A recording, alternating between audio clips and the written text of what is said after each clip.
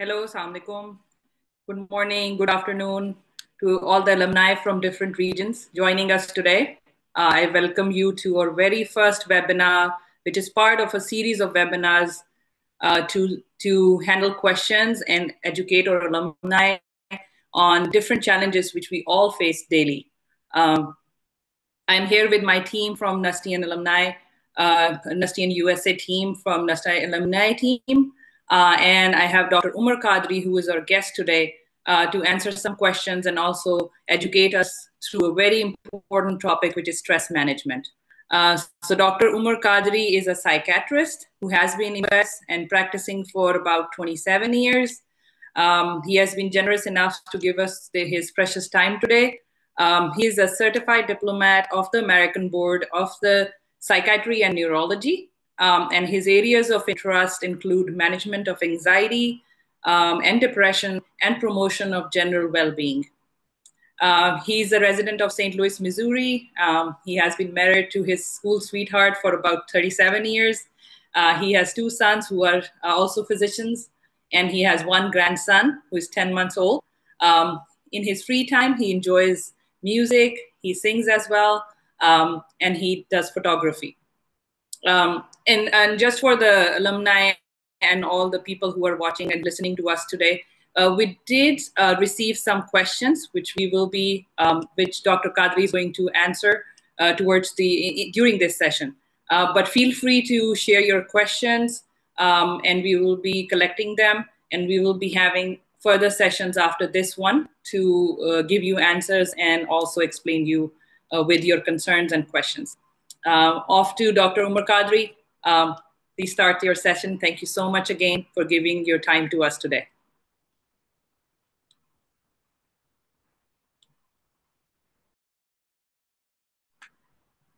You're muted. Okay. Yeah. Off to you now. Well, thank you, Aisha. I'm very happy to be here, and thank you for your very nice introduction. So what I'll do is I'll initially give a brief primer on stress and anxiety, and then we can take the questions after that. So in terms of defining stress, it's a very broad term, but generally speaking, stress is anything that takes us out of our comfort zone. So think of it as any challenge that needs to be overcome. It can be something that we are not familiar with. It can be something related to our job, our finances, our relationships, anything that presents itself as an obstacle or a hurdle that we need to overcome. It can be a threat perceived to self, which may be our physical safety. It could be our emotional well-being that is threatened, for example, in the context of a relationship, financial stability, even threats to our social status or our job security. So stress can come from a number of different sources. The general emotional response that we have to stress is one of anxiety. We feel nervous. We have a feeling of apprehension. And those are some of the hallmarks of stress. But why do we have this emotional response to stress, which is anxiety and apprehension? It actually has its usefulness. And it is pathological, and it is abnormal only when it is excessive, overwhelming, or of long duration. So in terms of its evolutionary origins, we have stress because it propels us to action. It gives us a survival advantage. So when we perceive, for our ancestors some 50, 100,000 years ago, when they were walking in the savannas of Africa, if they perceived a rustle of grass or leaves, and they felt that there was a threat, it could be a tiger or whatever, then they had to prepare to escape, to survive. And survival is important because if we don't live long enough, we don't get to pass on our genes. And basically die out as a species. So stress causes a stimulation of a part of the brain called amygdala. It causes us to experience anxiety and fear, and we respond to that with fright, flight, or a fight reaction. In order to fight or flight, we release a certain, so that's the external presentation, but the internal, what happens to our body inside.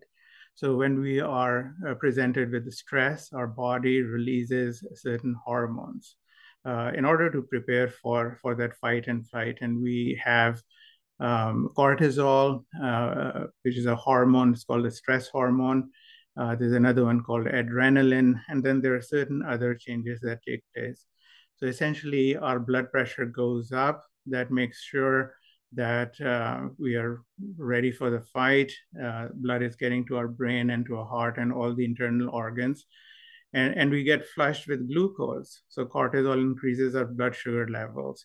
And that sugar is used in the short term to fuel the muscles to run or to fight. The adrenaline causes the blood vessels in our skin to constrict, so that blood is basically channeled to our internal organs that we want to preserve. And the fight reaction, if we sustain any injuries, then that vasoconstriction, we call that vasoconstriction, blood vessels constrict to divert blood flow away, then we don't bleed out very quickly. So those are some of the reasons we have these reactions. So these are physiological reactions. They have a survival purpose, but we don't live in the savannas anymore.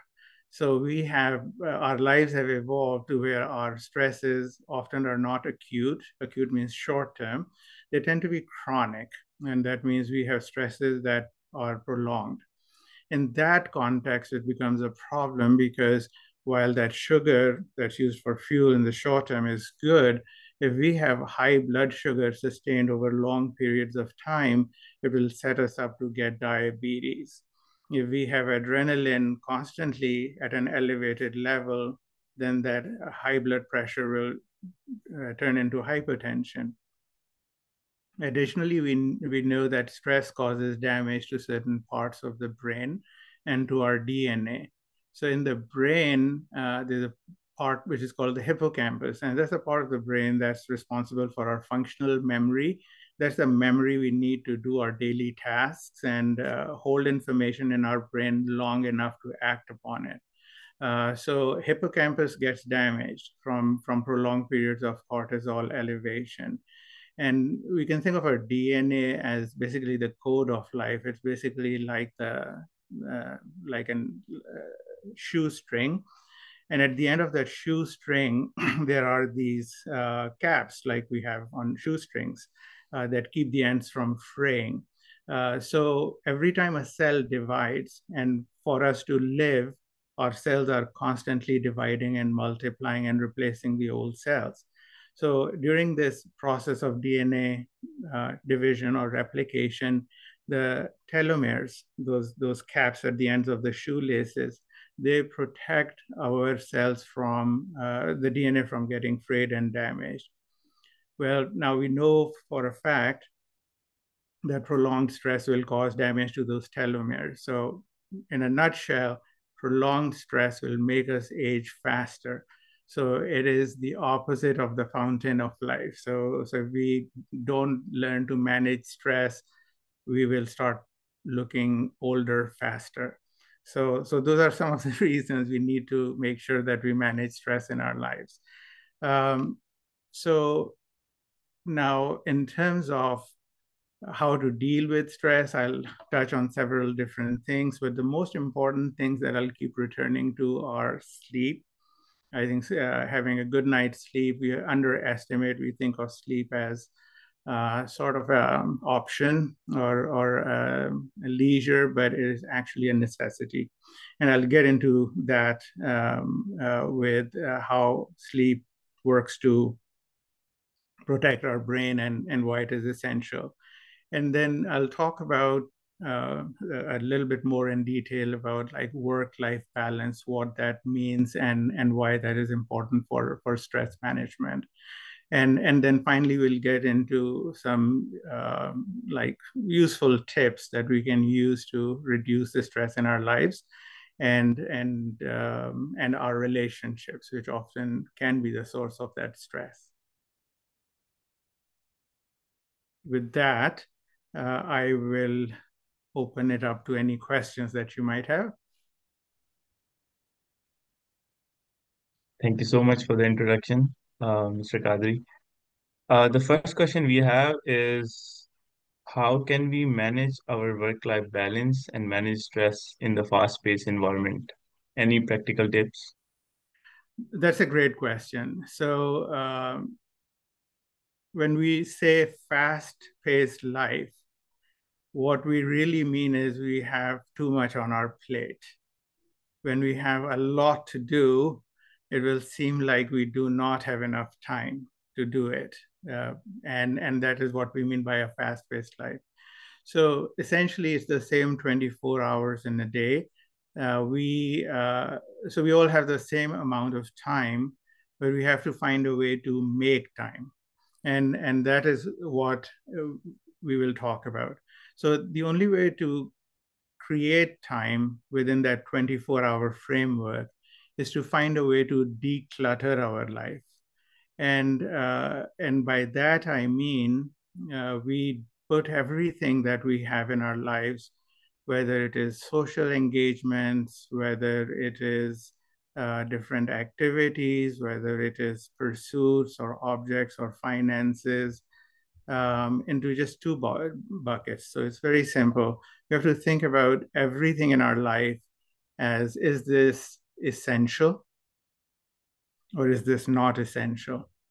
So essential things are things that we cannot live without, and that would be our family, our close friends, our livelihood, the roof on our heads, transportation, things of that nature. These are essentials. Non-essentials is pretty much everything else. And that can be too many social obligations, for example. We cannot be everywhere all the time, but if we try to be, then we'll be stressed out. It can be very long working hours because we have difficulty saying no to our boss. So we keep taking on more and more responsibility. And especially if we are good workers, then the bosses figure out that this guy can get the job done. So they'll keep putting more and more on your plate. And so we'll talk a little bit more about assertiveness and how to say no. But it's important to first sort our lives into these two baskets. So obviously, it's not going to happen overnight, but once we figure out what the non-essentials are, we have to take charge and then gradually start to remove those things from our life. And that is what will create that headspace and time to do things that are truly important. Because for us to not have stress and to be truly happy, we have to be able to spend time on things that are meaningful and enjoyable for us. So in terms of getting more organized to create time, what is helpful is to reduce the clutter. Again, we have clutter in our lives, we also have clutter in our brain. So a lot of time we are stressed out because we keep a lot of things floating around in our head in terms of, oh, I have to remember to do this and I have to remember to do that. And in this respect, there's a very good book by a guy named David Allen, and it's called Getting Things Done. And he has a very simple rule, and he talks about if you have a thought and you can execute it, you can bring it to fruition, then act upon it if it can be acted upon within the next 5 or 10 minutes. So just get it done. But often you'll have thoughts while you're shaving or doing something else, or you're driving the car, and you cannot act upon that thought, or it's going to take longer than 10 or 15 minutes. In that instance, it is very important to immediately get it out of your head. So your head gets decluttered. So we have to have a medium next to us. These days, we all have phones. We can quickly create a memo or a task or a voice memo to record that thought. So now it is out of our head and it is not cluttering our mind. So it reduces the stress. But then at the end of the day, we collect all of those things, and before we go to sleep, it's important to organize them for our next day. So one way to get control of our lives is to put everything out of our head into a medium that we can trust, that is easily retrievable. And in that sense, I would recommend calendars rather than task lists, because tasks never get done. Because they are, you're not holding yourself responsible in terms of when it will get done. So it is important to put everything that needs to get done into a calendar. So kind of make appointment with yourself that this is what needs to get done, and this is when I'm going to do it. So calendars are better than task managers. Then when your day starts, when you wake up the next morning and you can actually visually see that this is what I will do, this is my leisure time, this is my work time, and you have assigned times to them, it's very, very empowering. And whenever you feel empowered, it reduces the sense of being overwhelmed. And being able to visually see one's day as it will unfold, it really, it seems like a small thing, but it really reduces the stress. So that's what I would suggest. And then if you want to add time anywhere, it is best added at the beginning of the day. So people tend to work late. Actually, our most optimum output is when we have just woken up. So adding and waking up a half an hour earlier would work a lot better than trying to work late when our brain is already tired and we're essentially just flogging a dead horse.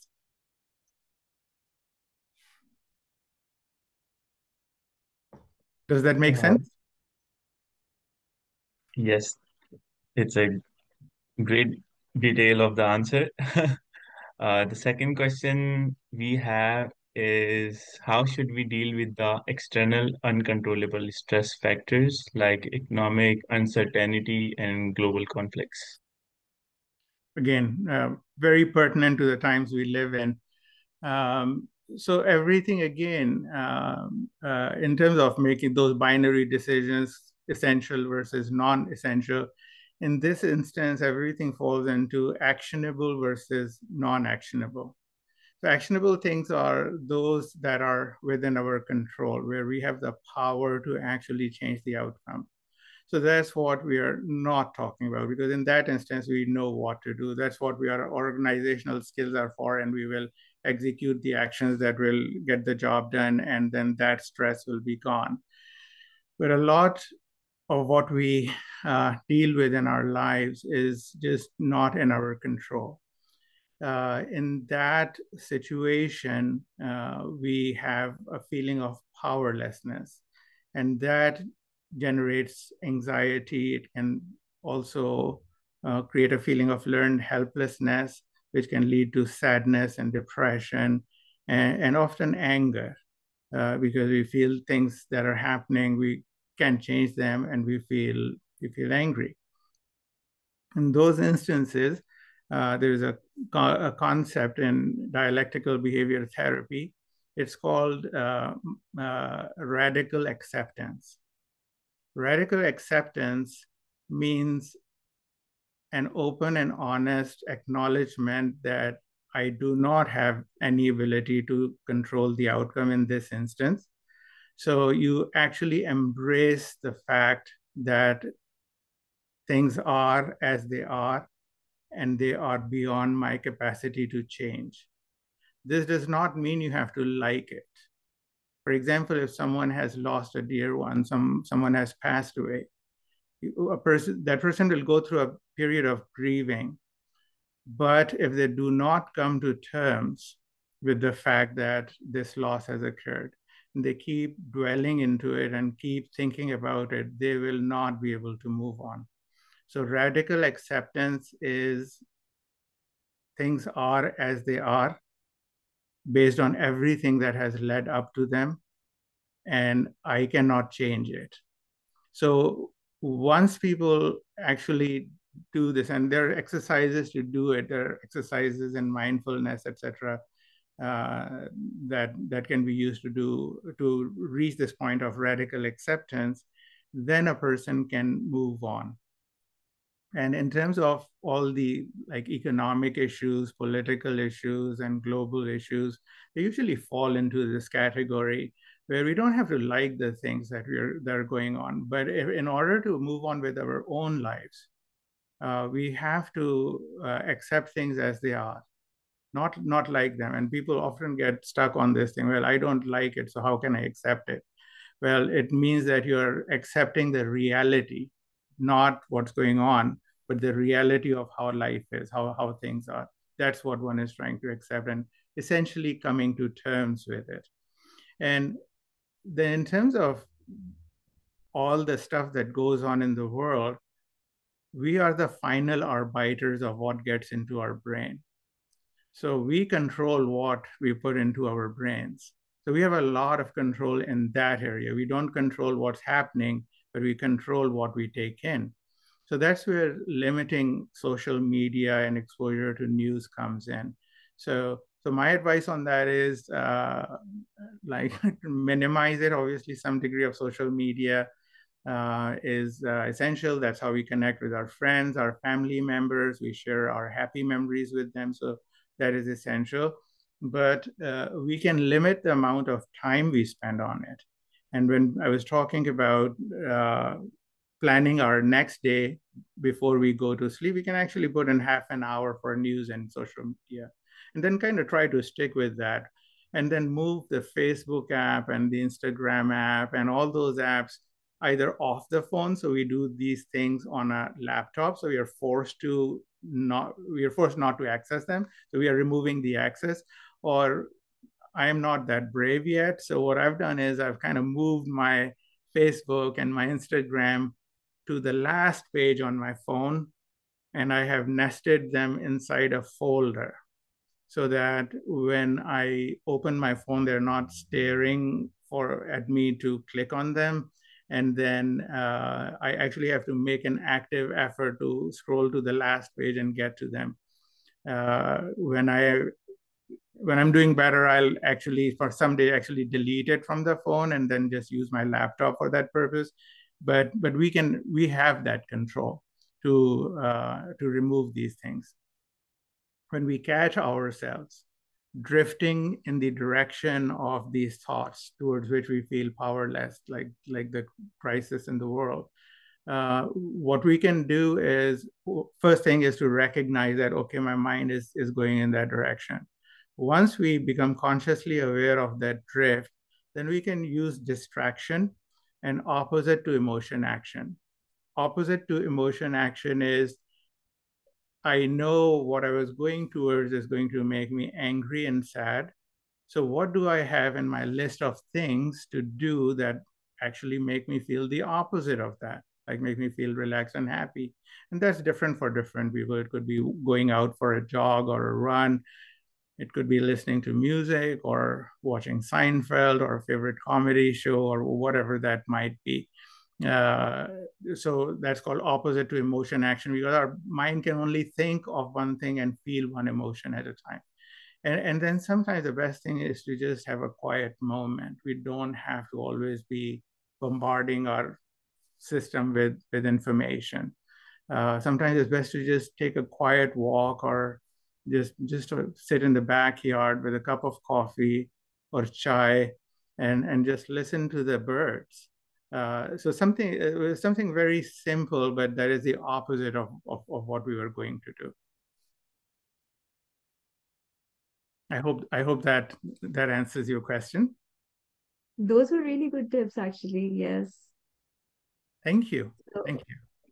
So I will move on to the next question, and it's, how do we effectively communicate with our friends and close family members about stress, and are there any ways that could kind of help us reduce stress?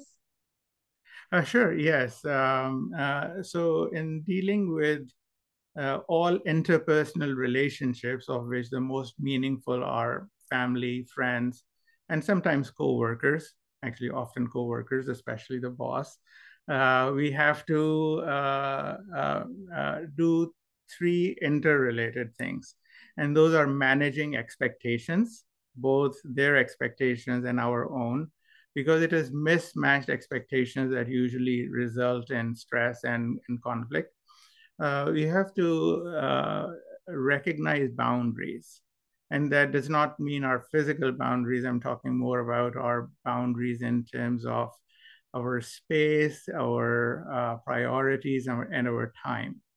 And then the third thing is the most important asset that we truly have is not our car, it is not our house, it is our time. Because time is finite, and it just moves in one direction. The day you lose is a day you don't have anymore. So those are the three things that become very important in terms of managing relationships. So with expectations, a red flag word or thought is should or should not. So whenever someone else uses it, you're almost always more aware of what others say and do than what we ourselves say and do. But we should catch ourselves also using should and should not statements or thoughts. So whenever we say someone should do this or someone should do this, or they should have called me and they did not, or they should have wished me a happy birthday, but they did not, we are putting our expectations on that person. And what is that doing? That is setting us up for disappointment. And disappointments accumulate and then they fray relationships over time.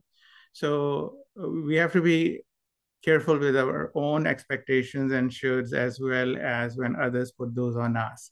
Because when others are putting those on us, they are essentially trying to get us to use our time to meet their priorities and vice versa. So you're going to be truly happy and satisfied with your life when you are spending your time on your priorities. So this creates a conflict because we are social animals and we have these social hierarchies, and it's important for us to be able to socialize and be integrated. We have a deep need to be liked. Then in our culture, there's also an emphasis on being respectful and having good manners and being polite. So that makes it difficult for us to say no. And people from our culture are not very good at saying no. Like if you ask one of your American friends, he will very quickly say, sorry, I have something else planned. But what we do is we hedge our bets. So we'll say, yeah, maybe I'll come, but I have something else going on. So let me check with my partner. And because we have, so we are essentially saying no, but not saying no. We are leaving this vagueness that we can then later use to say, I'm sorry, it did not work out.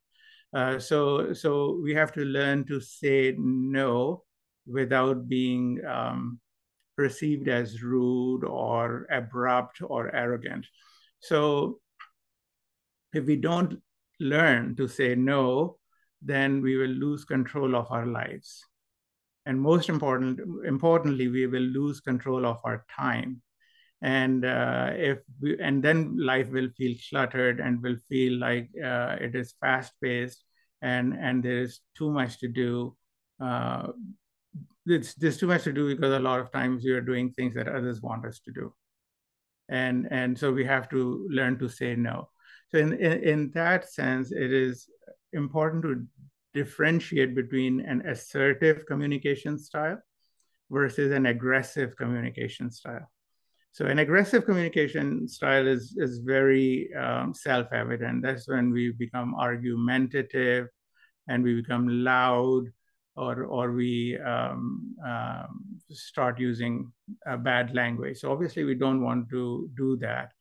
Assertiveness is actually communicating politely with a very calm tone of voice, usually with a smile on our face, but at the same time being firm.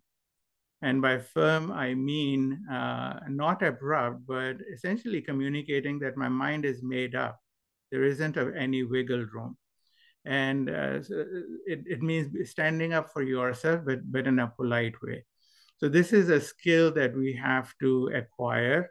And we can do that. We can practice in front of a mirror so we can see what we come across like, what our facial expressions are like, so that we are seen as, well, he knows what he wants or she knows what she wants, and but communicated politely. So I think that could help improve our relationships, because once people know that you are a person who is not going to be pushed around, they will not try the next time. We just have to do it in a polite way. The other thing is, when we are dealing with people, we have to not always agree. In fact, it is impossible. We have this expectation that for people to like me, I must be agreeable always. And that's just not factual. It is irrational and unachievable to think that all people will always think alike, because we all have different genetic makeups which shape our temperaments. So our temperaments are genetically determined. We cannot change those. We can change our character. We cannot change our natural inclinations and likes and dislikes. There's a very strong amount of research on this, that temperaments are inherited. And you can ask any parent who's had 2 or more kids, and they'll tell you that their children were different from the time they were born, and they acted differently. And that's because their temperaments are different. So our temperaments are different, and then our life experiences are different. So we arrive at the way we see the world and how we shape our priorities based on those 2 things, genes plus environment. And so to expect that we will all always agree is just not possible.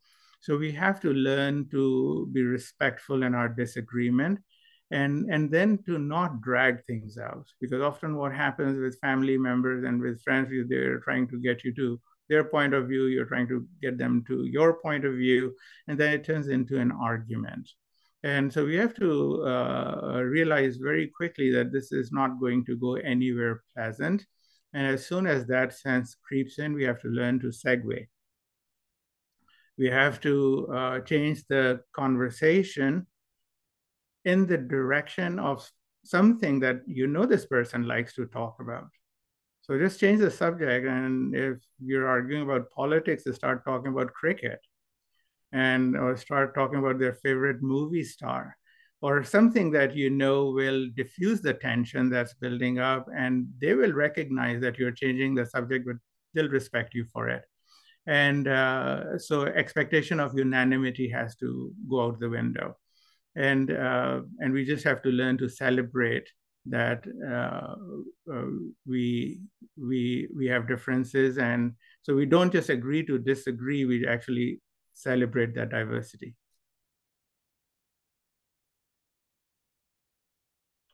Thank you so much. That was a great answer. So our next question is about change. Like when we move abroad, right, we have different kinds of changes that we have to deal with. And then on top of that, there's homesickness as well, right? So what are good ways to help manage stress when it comes to constant change in our lives? That's an excellent question. We've all been through this. And to be honest, it's difficult.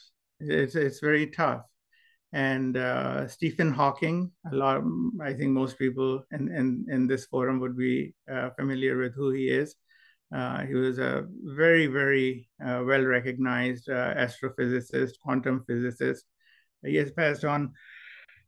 He had ALS, amyotrophic lateral sclerosis, paralyzed his whole body. He could barely speak through a straw and blink his eyes. That's all he could do. His whole body was paralyzed. And he said, intelligence is the ability to adapt to change. So if that guy, with all the deficits that he had, was able to adapt to the change in his body as he saw it wither away, anyone can do it. So having said that, I'm not making light of it. This is one of the hardest things. And first thing we have to do is give it time, because changing it's not just a change of the environment, it's a change of culture. It's a change of role expectations, what is valued, what is devalued, all of those things change. So in terms of homesickness, I think we are living in better times, because when I came here, we had nothing but the phone the phone that was tethered to the wall. And the greatest luxury was to have a long extension call. There were no wireless phones, there was no WhatsApp, no FaceTime. And making phone calls to Pakistan was very expensive. It used to cost $2.25 per minute. And now it's free. So in terms of homesickness, we have these tools. We can make groups, we can FaceTime or WhatsApp with our friends. So you use those apps freely to keep in touch with the loved ones. And whenever the opportunity arises, just go back and visit home.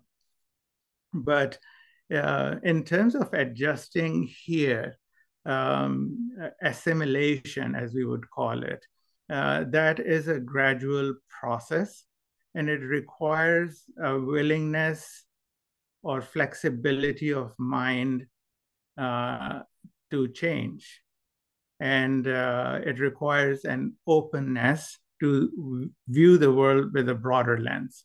So we have to, in a way, expand our mental horizons if we are going to be successful in assimilating.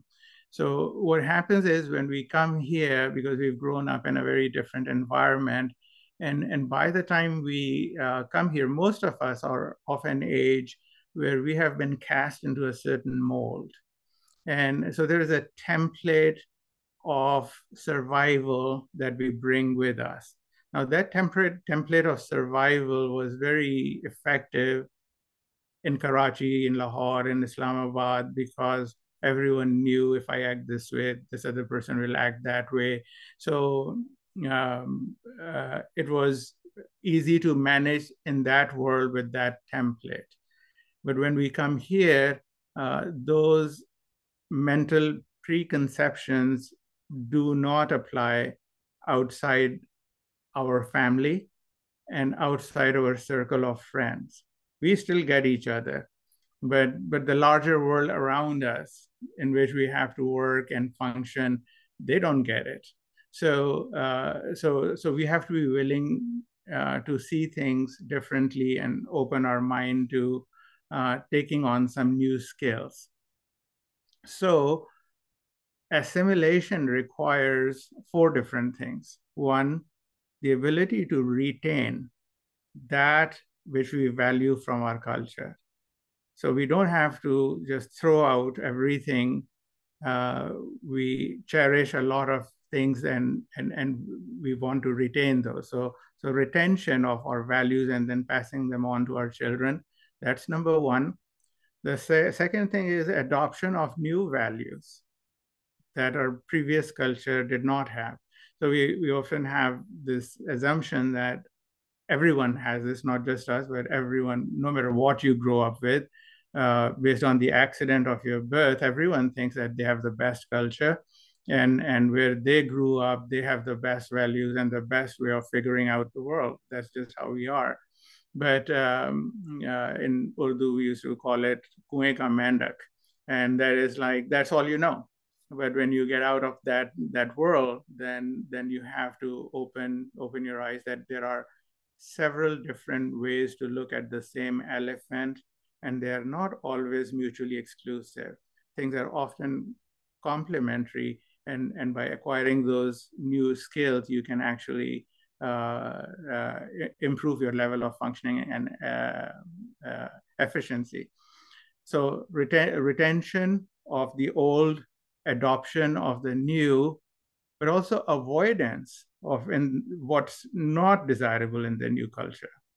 So for example, in our new environment, there's a lot of emphasis on materialism, which I think has crept into our society in Pakistan also. But traditionally, we are like more giving, more compassionate, thinking of the larger good, what's good for the family, that kind of thing.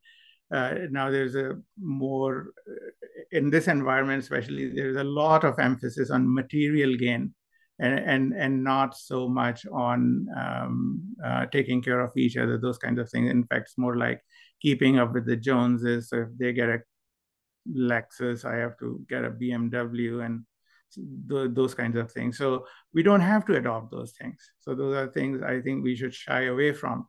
And then finally, we have to also be willing to relinquish or give away things that were in our old culture. So we have to not be blind to the things that are actually not really good about what we came from. And when we live in that environment, we did not see it because it was all around us. But now that we are out of that culture, for example, in dealing with young children, we tend to be very paternalistic. We are not very collaborative in how we deal with children. Obviously, when a child is very young, you have to be very paternalistic because they absolutely are completely dependent on you. But I'm talking more like when kids grow up here and they become teenagers, then this attitude we have of like, you'll do it because I know best, just does not work. You have to collaborate with the kids and actually recognize and discard the fact. We think that old people always know better because they have this lived experience, they have wisdom of the accumulated experience. Well, that's true and also not true, because it's true in the sense that older people have a lot of wisdom from their experiences, but they did not live in the same world in which these kids are growing up. So these kids also have a lot to teach us. And we have to be mindful of that and listen to them. And if we listen to them and then raise concerns in a language that they understand, which is not a moralistic language, like we say that if you do this, you'll go to heaven. If you do that, you'll go to hell. But heaven and hell are very, very far off for a kid who's just thinking about what's fun today. So they learn more from a language that is based on immediate consequences. So we have to change the tone and not be very paternalistic. Then the second thing we have to change about ourselves is a culture of misogyny. And we have a tendency to believe in these very strong role expectations. And those are not always going to work in this environment unless you live in a silo or a ghetto type environment where everyone around you is desi. So we have to be willing to recognize and relinquish things that actually would make us better people. So those are some of the things that can help us adjust to coming to this new country. Then finally, in terms of socializing, so we always want to socialize with people who are like-minded. They enjoy the same foods, they enjoy the same music, the same movies. So that is all well and good. That's our comfort zone, and we should celebrate that. But we should also make a little bit of an effort to step outside that comfort zone and meet people who are from other cultures, and they may be our peers at work, or other people that we meet from like parent-teacher meetings or in schools. And I think that's important because in a way we are ambassadors for our culture. They have certain stereotypes about us, and we have certain stereotypes about them. We are very consciously aware of their stereotypes towards us as Muslims and coming from a certain part of the world, but we do very little to change those stereotypes. And I think the best way to break stereotypes is to interact with people and to let them see your humanity. There is no amount of lecturing and this and that will break a barrier like that personal interaction with someone that you know as a good human being. And then it will also break our stereotypes. Like we have the stereotype that the West is decadent and materialistic and this and that. It's not all true. Both of my daughters-in-law, my sons married American girls. and they've turned out to be really good girls. So in a way, I've had to meet with their families and see how people don't fit these molds that we have in our minds. So we need to change that. So that's essentially all I can think of right now on this subject. Maybe more will come to me later. That was a great answer and very detailed too. Our next question is about, are there any practical activities we can do to help us reduce stress or at least manage it to some extent? Certainly. So here I'll come to like more practical tips. So the single most important thing we can all do is to actually do nothing. And by that, I mean go to sleep. So the best antidote for stress is a good night's sleep. We have to absolutely prioritize sleep as something that is not a leisure thing. It is an absolute necessity. When we're sleeping, our brain essentially refreshes itself. So when we are working all day thinking, all of that brain activity, the electrical activity in the brain, the neurotransmitters shuttling back and forth, all of that activity generates what are called free radicals, oxygen-free radicals in the brain. And these are really toxic if they stick around. When we're going to sleep, there are many, many different functions of sleep. So the brain is not really like doing nothing. It's actually busy. And it's busy in two very, very important ways. One, it's got these cells called astrocytes. They're basically like garbage trucks. So they are actively removing that junk that we have produced all throughout the day from our brain and shuttling it back out of the brain and essentially removing the stuff that's going to damage our brain if it accumulates day in and day out if we are chronically sleep deprived. Secondly, we have a memory archiving system in our brain. So when we are dreaming, so those dreams are actually all mammals dream, not just us. Cats and dogs dreams also. So dreaming is a process of memory archival. So everything that happens in our day, all of those experiences, they get a weighted score. So anything that is emotionally salient, that makes us angry or fearful or happy, that gets an emotional tag, and our brain senses that as useful information. And then it archives it, it saves it for future reference so that if a similar situation arises in the future, then we have a jump start. We have a memory of how to deal with that situation. So memory is very, very useful.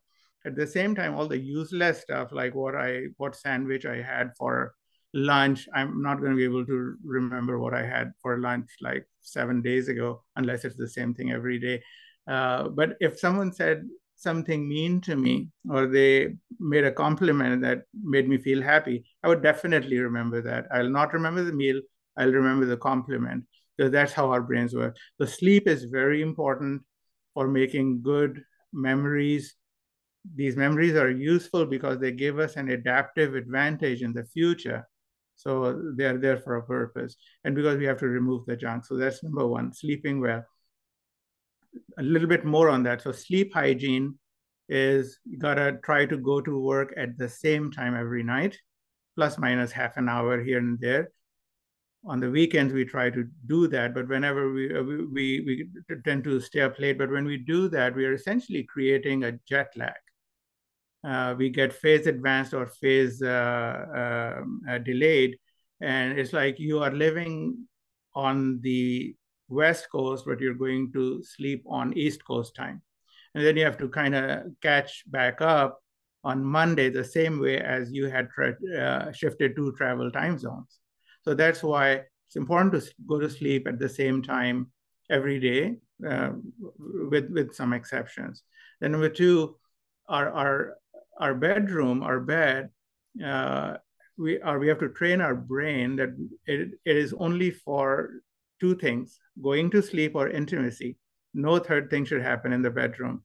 And if we are they're watching TV or playing Candy Crush, then those things are going to stimulate our brain, and we'll miss the window and we won't be able to fall asleep. So none of those things, TV, all of that stuff should get out the window. And if we still cannot sleep, then after about half an hour, we should actually get out of the bed, go to a different room, do whatever we want to do until we feel tired again, then go back to bed. So sleep is very important. Then number two, for reducing stress, aerobic exercise has a lot of value. And aerobic exercise, I would say, is anything that you do for 20 to 30 minutes that makes you break a sweat and elevates your heart rate by 15 or 20 beats per minute. And have your pick. And it's good to do several different things so you don't get bored. But aerobic exercise actually increases cerebral blood flow, increases blood flow in the brain. It releases neurotropic factors like BDNF, which is a brain-derived neurotropic factor. These are chemicals in the brain that cause a synthesis or manufacturing of new synapses, new connections. So they make our brain more collateralized, so that if some functions fail, there are other connections that will make up for that. The increased cerebral blood flow will also, in the odd event that if we have a stroke, there are lots of side lanes for the blood to still flow through if the main road gets blocked with a clot or something. So reduces damage from strokes and things like that. And we know about the release of endorphins and enkephalins. These are chemicals in the brain that give a feeling of well-being. So exercise is a very, very good antidote to stress. We've got sleep, we've got exercise, then we've got time spent with friends. And by that, I mean friends whose company we truly value and enjoy. Not just random parties, because we are often too busy attending a lot of parties because either we want to get invited or because we don't know how to say no. Instead of that, if we have a select group of friends, and good friends are always few, and spend good experiences with them, like go places with them, travel with them. When people are dying on their deathbeds, that's what they miss the most. Not spending enough time with their family and good friends. Those are the missed opportunities that they miss. And collection of experiences rather than objects. That's what people often say when they have 6 months to live. So prioritizing collection of experiences with people we love, that is a huge antidote. And my personal favorite, throw in travel. Traveling is very important, not just because it gives you something to look forward to, but because it actually unplugs us from our daily lives. If we take a staycation, which I think are overrated, staycations are good for nothing because we are still at home and all the mundane activities of life are still around us and we don't really get to relax. So getting out of our everyday life is important. Also, when we travel, we reset our priorities. So when we are traveling, we are not in the weeds, so to speak, of our daily lives. We get the 20,000 feet forest view of life. And when we are somewhere else, we are often forced to think about all the time I spend on this and that is really not that important. So it kind of resets our priorities, and we come back feeling refreshed, rejuvenated, with a new sense of where my time should really be going. So travel is very important. And making sure I don't miss anything important. Creating leisure time for ourselves. I talked about that. So we have to, again, discard the clutter, essentials versus non-essentials, and essentials including me time. So every day we have to have at least an hour and a half during which we do nothing except what we are passionate about. Whether it is music or whether it is photography or going for exercise, whatever it might be. And in that, activities or leisure activities that involve active participation are way better. We're almost out of time, but I think I'm also getting to the end. Activities that involve active participation are way better than passive activities. So for example, watching TV is a passive activity. Even listening to music is a passive activity. Singing is an active activity. Looking at pictures is a passive activity. Taking pictures is an active activity. So if you do anything that requires active participation, it is a lot more fulfilling and reduces the stress level a lot more, because there's a sense of accomplishment at something other than what you do every day. And as opposed to that, even if I'm watching the best, most favorite show on TV, after 2 or 3 episodes, I'll feel kind of sluggish and worn down. My attention will start to fray. So that's what I mean. So active activities. And then finally, mindfulness. So mindfulness exercises are exercises that focus us into the present. And so humans are wired in a strange way. So we have to do these exercises for our brain, just like we train our bodies in the gym for physical fitness. We have to train our brain or our mind or our thinking for mental fitness. So DBT, or dialectical behavior therapy, or mindfulness, this is kind of like a mental gym. And the purpose is to bring your focus or attention to the present moment that you're in. Because if we are living in the past, we are going to start thinking about regrets and what if I should have handled this situation this way, or should not have done this, or should not have done that, or at that fork in my life, I should have done that instead of this. All of those things lead to sadness or grief or feeling depressed. And then if we go into the future, then we create all these what if scenarios, these hypotheses, like what if this happens? What if that happens? How am I going to deal with this? How am I going to deal with that? This is all going to clutter our mind, and it is going to create mental stress over things, 90% of which will never transpire. So whenever we find our brain kind of sliding into the future or into the past, we have to use mindfulness skills to bring ourselves into the present and focus on the fact that I am alive right now.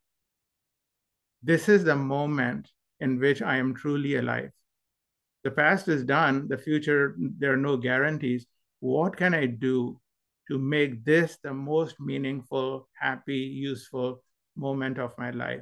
And that's, if we practice mindfulness, that there's a lot of data to support that as being highly effective at reducing stress. I have a question in connection to what you just explained. So we were getting some questions on the chat and also from our different forums. So Dr. Umar, when you talk about having those two non-essentials and essential and compartmentalizing, from one task to another. So for example, if someone is challenged with, say, for example, some domestic issue or some conflict at work or in some other situation, when we move from one to the next, what techniques you would recommend? I know you shared so much insightful stuff. If you can share a couple of things which someone would do to move, when you move from, for example, you have conflict at home or at work, and now you're going home and you want to separate them and recharge yourself. A couple of things you would suggest? So if the conflict is at work is with a boss or with a coworker, and if the conflict at home is with the spouse, at work, we may avoid that person, or again, we may segue our conversation from what we disagree upon, and once we know what we disagree upon, to something else that we agree upon. And start to build on that. And maybe if it's the boss, then do something that we know they value and which will water down the effect of what you disagree upon. So that disagreement may not go away, but if you show them success or agreement in other areas, then they may think, well, we'd agree about that thing, but we have other areas of agreement. So that would improve the quality of the relationship, because then you're not just focusing on the disagreeing part. Now, to some extent, this would translate at home also, where it can be difficult if there's not much else to agree upon. So then we are in a pickle, and then we have to think about, do we really want to stay in the relationship? Because there are many instances where, first of all, no two spouses would ever agree on the same thing. So that is where you have like two circles. You overlap on many things, but you also have these other spheres where you have your own interests. So that is where mutual respect and some degree of separation is very important. Being in a relationship does not mean that you have to be together all the time. There are things you do together, and then there are other things that you prefer to do separately. And neither party should resent the other for needing their own time. I think it's very healthy to have that. And so conflicts can arise when we think, oh, because we are married, we should do everything together, or we should always be together. That's just not possible, because like I said, perfect unanimity of opinion on every issue is just not achievable. And but if the circles don't overlap at all, then I think dissolution is the best approach, because then you are basically keeping each other miserable, and there's no common ground. So when there is common ground, then we can build on that. Does that answer your question? Very helpful. Yeah. Very helpful. Yeah. I was actually asking on a couple of people who reached out and asked this question. So I wanted to make sure we handle this. But thank you so much. It's really insightful and helpful. Thank you so much, Tatir and Faik, for gathering those questions from the alumni. And Dr. Umar, we are really thankful to you. It was an insightful conversation. I admit myself that some of the strategies you shared today, if we put them in practice, our lives are going to get a lot better and, of course, more productive. We appreciate your time. Thank you so much. Thank you, everyone, for listening to us today. And we look forward to having more sessions. Thank you. Have a wonderful day ahead. Thank you very much. Thank you for the opportunity. I really appreciated it, and I really enjoyed it. Thank you. Allah Hafiz. Allah Hafiz.